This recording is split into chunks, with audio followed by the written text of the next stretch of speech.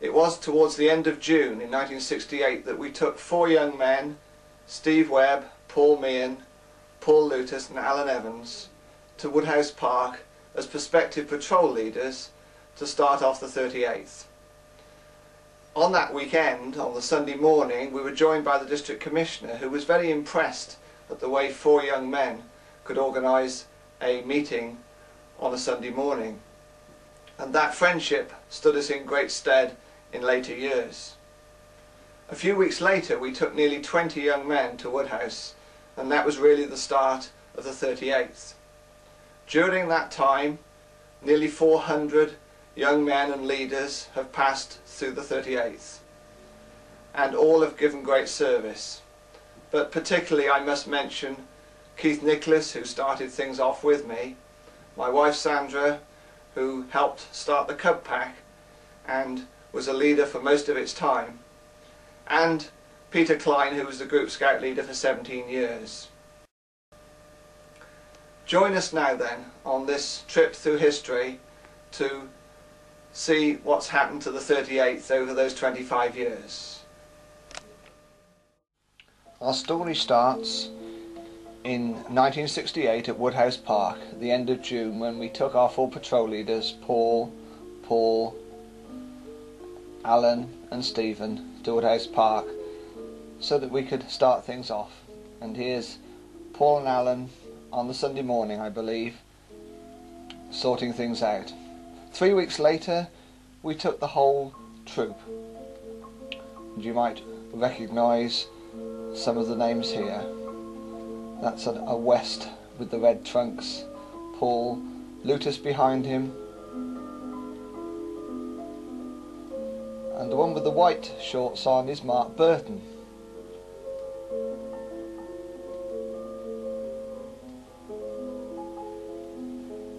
Yet another Webb. This is Michael. Malcolm Leach with the sunglasses. Next to him, Chris Ireland. And I think in front of him is Tony Webb.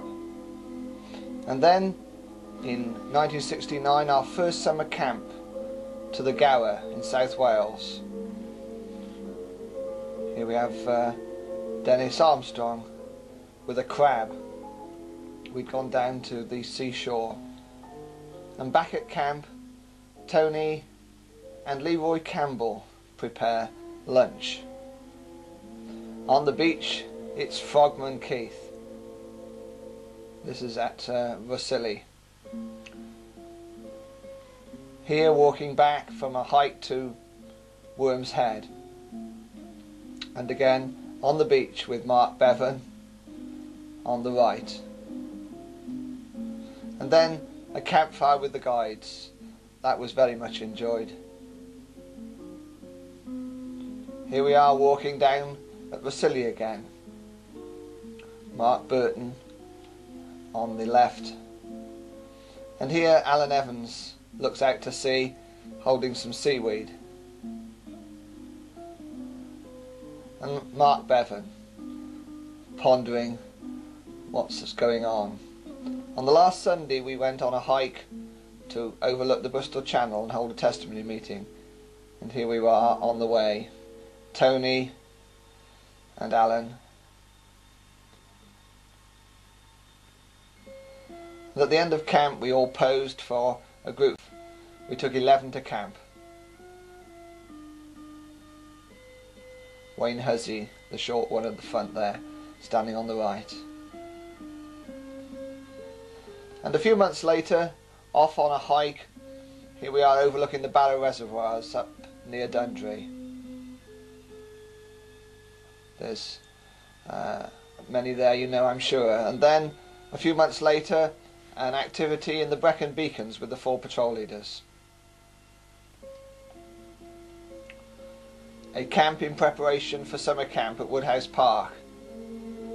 I think that's Roddy Mittens in the middle there with our back to us. And in 1970 we went to Gilwell Park. We have little records of that, but here we are on the lawns near Buckingham Palace on a day trip out. There's Chris Klein in the centre, sideways view, and the baby being changed is David Day. In 1971 we went to Whitebrook in the Wye Valley. Here's Peter and myself having a squabble and Tony Webb overlooking, and two junior members of the future troop. That was David and Steve Taylor. This is Roddy Mittens. And a St George's Day parade, Redcatch Park. Lots and lots of faces here. The pack and troop had grown tremendously. The pack had now been started by Sandra and Mary Nolan. And here, as we scan across, many faces.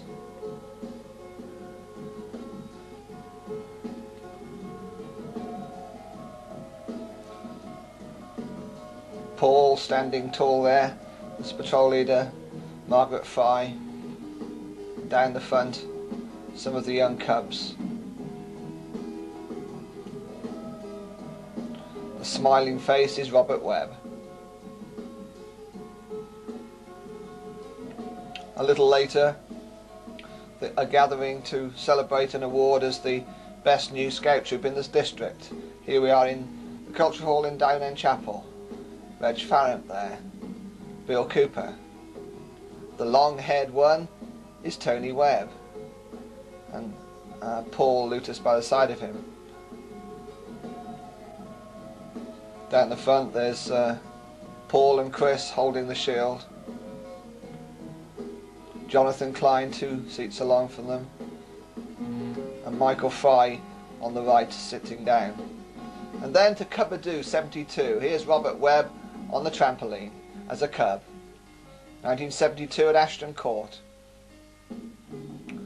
One little West having a go as well.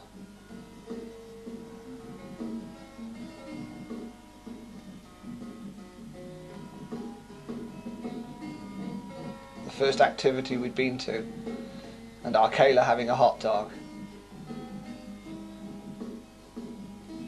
And then to Watcombe near Torquay, 1972, summer camp. Here's Chris Klein enjoying his food.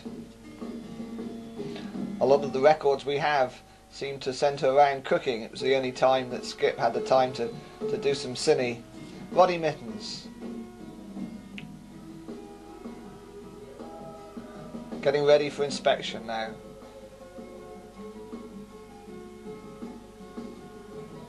You'll see an amusing shot in a minute when somebody bends down. I think that's David Webb actually, with a split in his trousers. While some get ready, others just sit and read. There's Jonathan with his nose in a book. Jonathan Klein. Little David Day. And of course, there's always time for a scrap.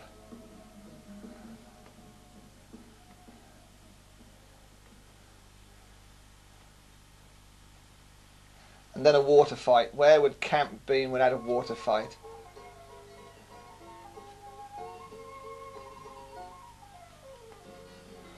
Tony getting everybody wet. And then down on the beach, Tony talking, he was a venture scout now, talking to the other lads before we went swimming. Here's Roddy Mittens again. And Jonathan Klein.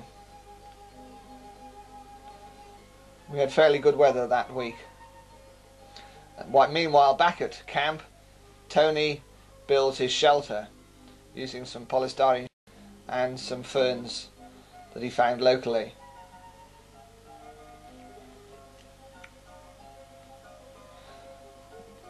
There's one little tacky.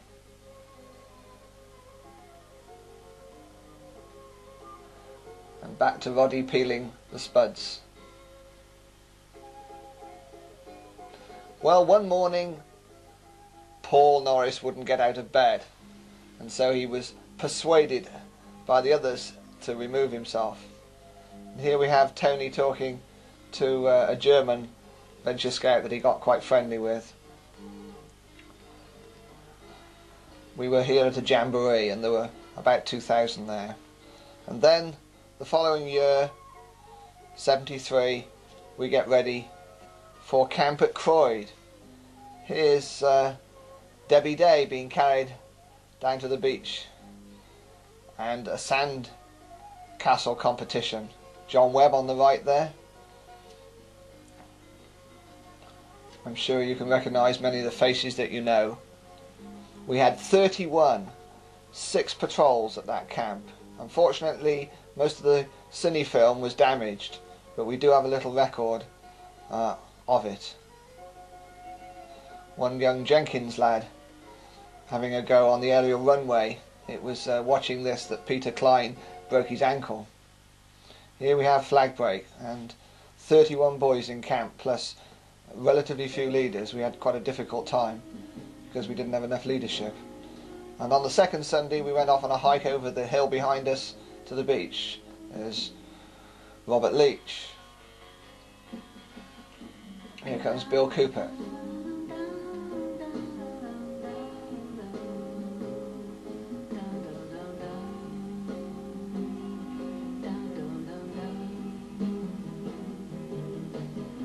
There's Terry Fry standing by the gate.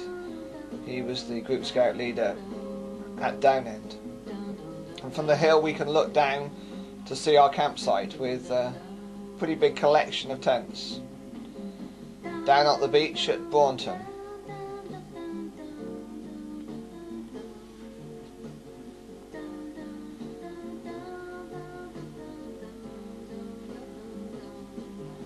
Here's John Webb climbing back over the gate on the way back. Well, that following winter we had a winter hike competition in the Quantocks. One patrol set out but were called back because they were told they didn't have the emergency telephone number. They were then presented with a toy telephone and duly copied 999 off it. Peter thought that was very funny, of course. And then off they set across the top of the Quantock Hills.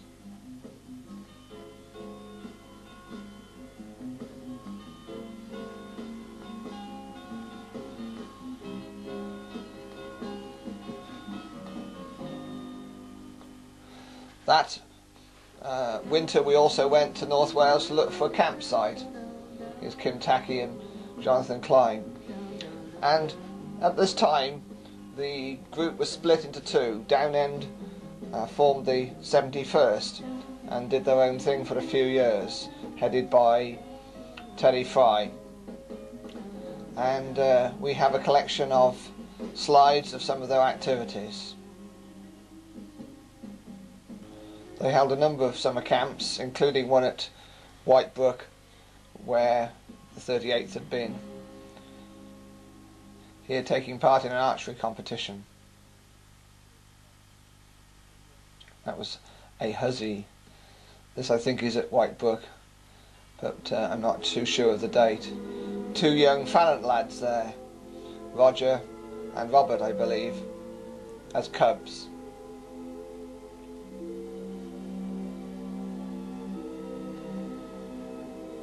And then a cub outing with our Kayla Margaret Fry.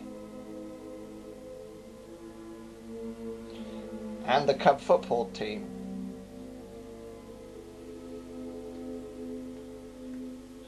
Here we see some of the leaders from both sides on a training course. And back to a summer camp. Terry Fry's greatest speciality was building gateways, and here we are in the Wye Valley, and yet another shot of the Cub football team. Here's one of Terry's ornamental gateways. He was a real master of these.